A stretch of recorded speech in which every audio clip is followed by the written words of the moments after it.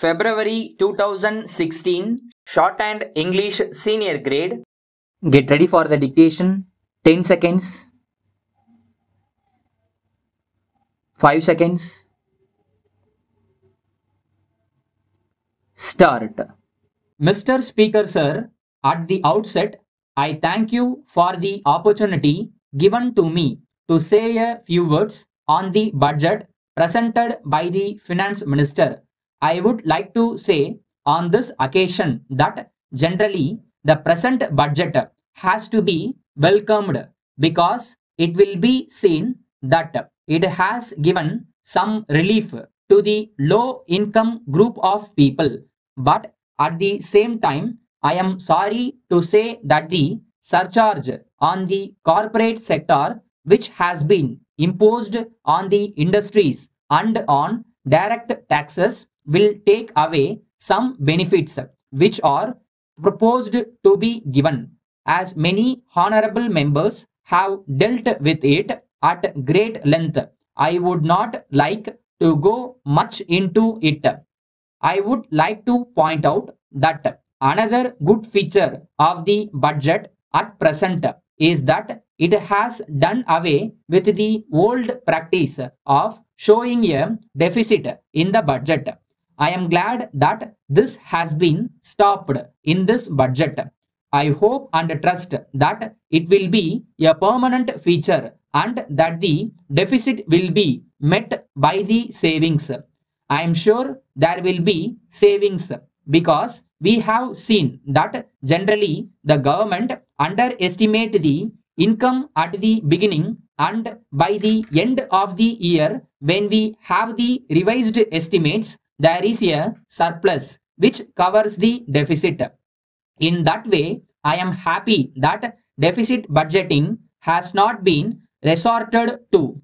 In this context, I would have been happy if there had been some sort of control on the civil expenditure, because we find that in the last 3 5-year plans, it has been going up year after year. Unless we take steps to curb it at a point of time, it will take away a large part of our revenue. I am very happy that the Finance Minister has given some reliefs, but from the way in which he came to office, he did not have time to formulate his own ideas. On account of this, I think that he has tried to take away some concessions which had been given by the previous minister. In this connection, I would like to draw the attention of the House to one thing. It may be remembered that a year ago, when he announced his taxation proposals, he was saying that there would not be any surcharge on personal income tax. But it is unfortunate that within a year, the new finance minister has given up this principle, and that we have now a surcharge on direct taxes. There is another happy feature that the finance minister has introduced. We are happy that he has abolished the expenditure tax. I am glad that it has been done away with. But I would like to recall that in the past we had seen that it had been once removed, but it was reintroduced by some other finance minister. I hope that such a thing will not happen in future and that the present finance minister will not reintroduce it. There are two other points which were dealt with by my honorable friend. One of the points about devaluation of the rupees. We find from the papers that there is much talk about it. Some say that it will be worthwhile to devalue the rupee, but there are others who say that it will not be in general interest when we have to import a lot of things and when we have to pay for them. I fully agree with what my honorable friend said in this connection. Letter from the Secretary Murali and Company, Patna, to the Indian Publicity Bureau, New Delhi.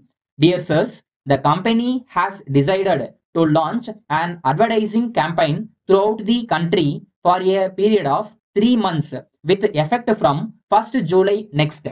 It has been proposed to spend about rupees 50,000 for this purpose. It has been decided that the advertisements should be made primarily in the principal national dailies and in important state newspapers. Of course, there is no doubt that in this connection, local papers and other suitable media may also be profitably utilized. At the same time, it is suggested that the proposed advertisements all over the country should have the same design. In the same way, it is also desirable that the time of their publication should coincide with the distribution of illustrated booklets to the retailers of the locality concerned. In this connection, I will be glad if you can draft a scheme for the campaign and send it on to me together with a copy and layout for the booklet as soon as possible in order to have them approved by the board. The next meeting of the board will be held at 3 p.m. on 20th March, and I hope it will be convenient for your representative to attend the meeting to discuss the scheme in detail. I shall be glad if you can send me a reply at once. Yours faithfully,